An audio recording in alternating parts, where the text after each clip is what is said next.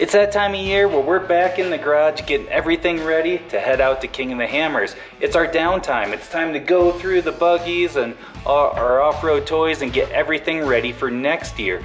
But at the same time, it's got me thinking about last year. And the truth is, we really had an awesome year last year.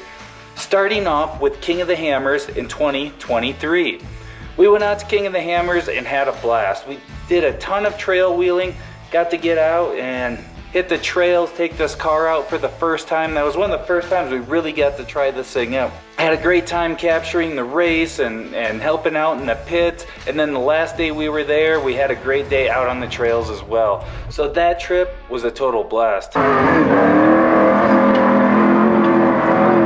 Not long after King of the Hammers, we got back to town, had a little time to go through everything. Then we headed out for an awesome trip out to Sand Hollow.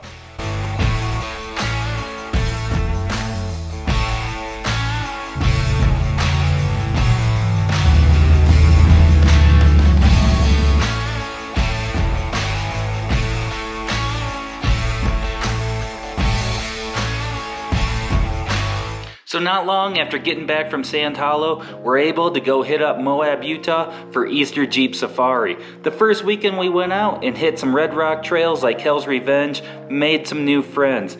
Had an awesome time out there because it's hard to have a bad time in Moab. The second weekend we went back out there for Jeep Safari, we went out to Area BFE. We also hit up the local trail called Rear Steer, met up with the Fab and 801 guys and met Max Chase from 4Max Off-Road and just made some new friends that weekend as well. Also went into Area BFE to hit some of the infamous local trails there. What a great way to start the spring.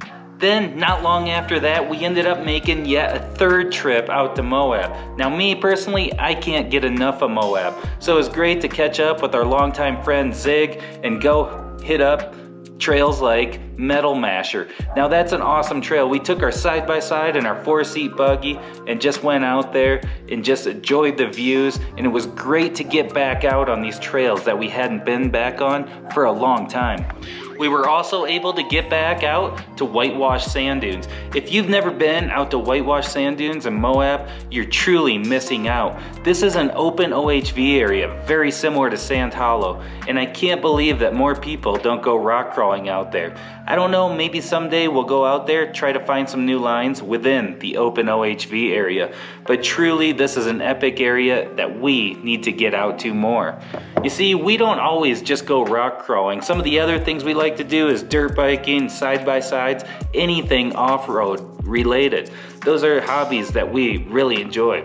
Then, not long after returning from our Moab trips, we had Best of the West 23 in Montrose, Colorado. This is a super fun get-together where just have a loosely unorganized event where invite people from all over the place to hit the local Western Colorado trails from Montrose to Grand Junction. Doesn't matter what you have from mild to wild, there's a group to go with. Now we don't put up many videos of us out dirt biking, but dirt biking is one of our favorite hobbies, so we definitely have to try and get in our fair share of dirt biking as well. Western Colorado is home to some of the best dirt biking in Colorado, and it'd be almost impossible to live here and not be into dirt biking. So last year was also one of the biggest snow years we've had in a long time. Another thing we like to do is take our Jeep up into the high country mountains. Now we make a few videos on that, not a lot, but it's also one of those things we love to do. So getting up into the mountains is really important to us. It's one of the reasons we live out in Western Colorado. We have to be able to enjoy those awesome 4x4 roads. Now as we start getting into summer, Memorial Day weekend is also a big weekend for us. So we found ourselves out at our local trails, just having a great time with a great group of friends.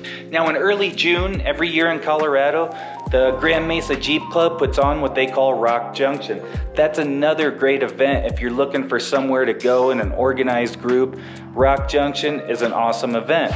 Now, this last year they opened a brand new trail called Pinch Point in the Billings trail area. This was a super cool trail. It's pretty much a rear steer trail. I don't know of a drag axle that's made it through there yet. But anyway, getting to open that trail. They had a big event, invited people from all over, and it was super cool to see a new trail being open. All we hear about today is all these trail closures from all over the place, so anytime a new trail can get open, that's absolutely great news to me. Now, another thing we did this last summer for the first time was compete in a rock crawling event. So this was our first time ever competing in an event, and so how it worked was I spotted my daughter Emily and she drove. We went to Vernal, Utah for our first We Rock rock crawling event. We had a great time and we learned a ton from this trip. After We Rock in Vernal, we took a trip to somewhere I had never been before, and it's right here in western Colorado, and that place is Rangeley. Rangeley is an awesome area, and I can't believe it's taken me this long to make it there, and I can't believe more people don't go there. Rangeley is a small town in northwest Colorado that has a rock crawling park, and they invite people to come there. They're just like, it's an open invite. You can go there, and they're stoked to see people come there. It's a place that wants to see rock crawlers. We often hear too many places that want to close down or aren't really fond of rock crawling and OHVs. Well, Rangeley is a place that loves OHVs and rock crawling, so I'd suggest for anybody to go there and hit their awesome trail system.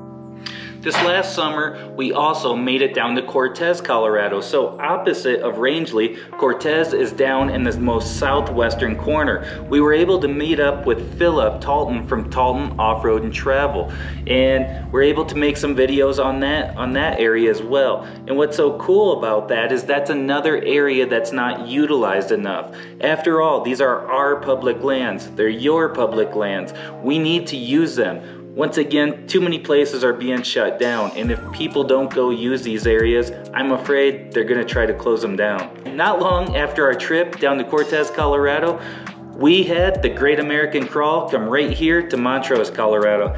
That was a great time. We had people from all over come to hit our local trails here in Montrose, Colorado, and that was the most people I ever seen in our brand new parking lots. It was really cool to get to show people this awesome trail system that we have here. Now, like I said before, you can't live in a place as beautiful and scenic as Colorado and not want to get out and do other things. Rock crawling is not the only thing we do. Most of our videos lately have been rock crawling, but we get out and do a ton of other things.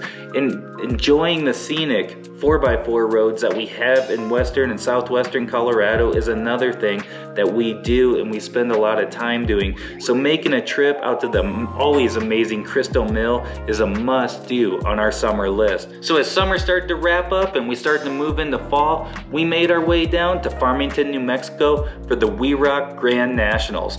This is an awesome event where everybody from the east comes to compete against everybody from the west, and they meet in Farmington, New Mexico, and it's a huge rock crawling event.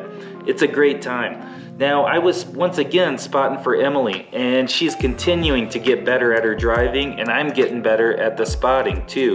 We're gonna continue to work on a few things for this next year, but we had a great time competing with everyone, something we look forward to doing more in the future. We were also able to get out and do a little bit of wreck wheeling, meet up with some old friends, see some people we hadn't seen for a long time.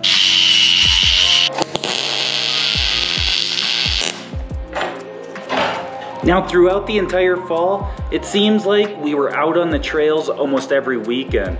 It was literally every weekend we were on the trails from either Montrose up to Grand Junction. So around late October, we found ourselves back out in Sand Hollow for another awesome trip with a great group of friends. We combined this with Ultra 4 Nationals so we could go out and visit Lydia's brother Paul and help them out in the pits for Ultra 4 Nationals. So what an amazing way to end our fall. Going out to Sand Hollow, hitting some awesome trails with a great group of friends, and then hanging out in Lake Havasu and watching the Ultra 4 races.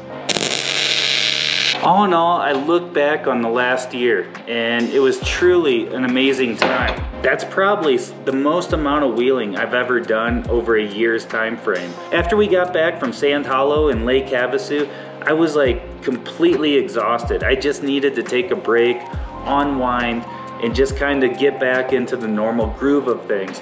We ended up with a ton of footage from all that stuff, and basically one after another, I'm still releasing the footage that we had from that entire fall, because we were going so much. So looking back at this fall, after we came back from Lake Havasu, I was just like exhausted. I needed a little bit of a break, but we had so much content to go through, and that's how I'm still releasing videos to this day of those trips all the way into late fall. Another really cool milestone that we had this fall, just one of those random weekends we were out wheeling our local trails, is when Emily took on Death Row for the first time.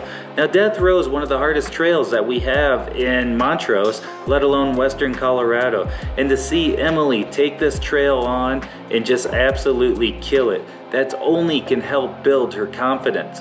Now the second time we went back to hit Death Row, we ended up driving down it from the top, and Emily ended up tipping over on the last obstacle, or the first one you would say that we dropped back down. It didn't faze her. She continued to attack the trail with confidence.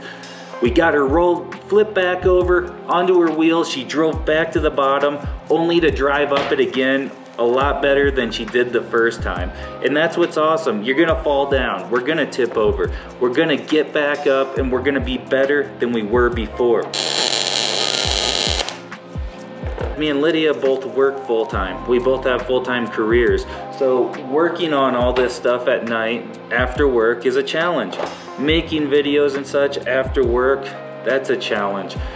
Doing all of this stuff that we do, all these trips and keeping up with everything and keeping the RV and trailers and stuff like that all maintained is a huge challenge.